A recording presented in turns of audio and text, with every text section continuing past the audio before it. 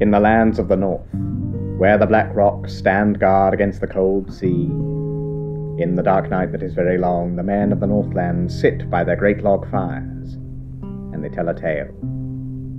They tell the tale of Noggin the Nog, of Ivor the Engine, of the Clangers, creatures who dwelt on a calm, serene orb, sailing majestically among the myriad stars of the firmament.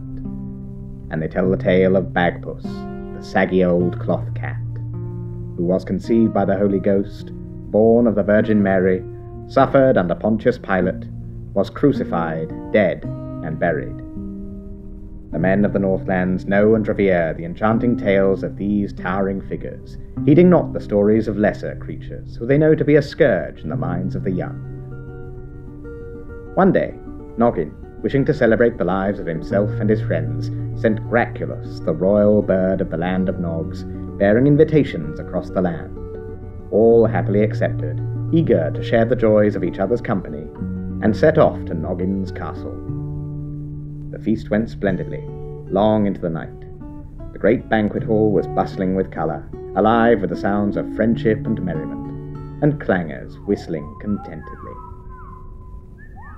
After a time, Noggin called out, "I say, everyone, let's go out and have some fun. Why don't some of you pay Parsley the Lion a visit?" A murmur of laughter rippled through the hall.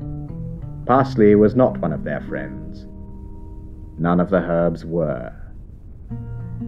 And so Ivor the Engine set off, driven by Jones the Steam, slowly and quietly at first, but he soon picked up speed, chugging along gleefully. And as the sound of his movement broke into a roaring screech, he crashed through the wall of the herb garden, and carved a path of carnage and destruction over the greenery.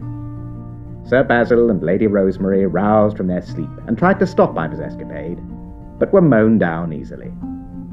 Parsley the Lion leapt forth, offering a feeble roar, but Bagpuss had been riding on Ivor's back, and promptly jumped at Parsley, scratching at his face again and again and again, to show that he was stronger.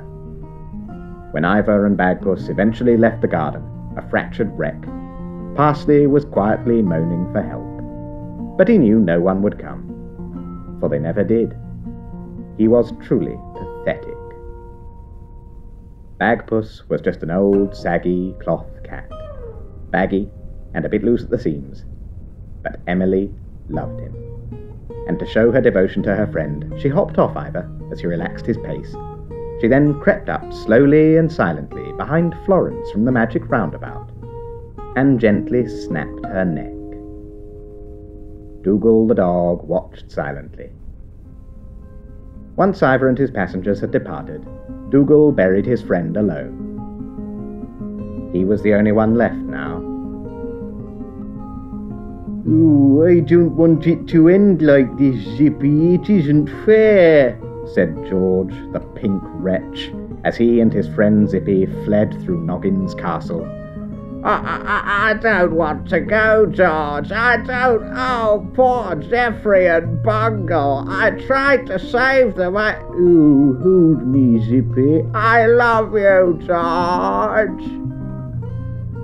Eventually, Noggin and the Clangers cornered them, and their prattling was silenced forever, when Noggin took them to a secret place and burned them.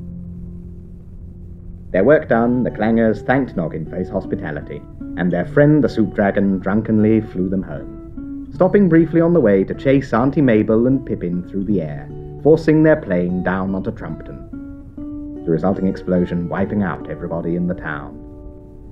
Ivor returned from his jaunt with Emily and Bagpuss, who both went to be sick from the wine they had had, before thanking Noggin and leaving as well. Soon Noggin and the other Nogs were alone again, and they stayed up in the great banquet hall for only a few minutes more, reflecting on the deepest friendship which they shared with the others. It was a wonderful thing. They were lucky indeed. And then, with the embers of the Trumpton fire outside still glimmering over a distant hill, they settled down for bed. But they must remember not to sleep too long. They were going to go and surprise Postman Pat in the morning.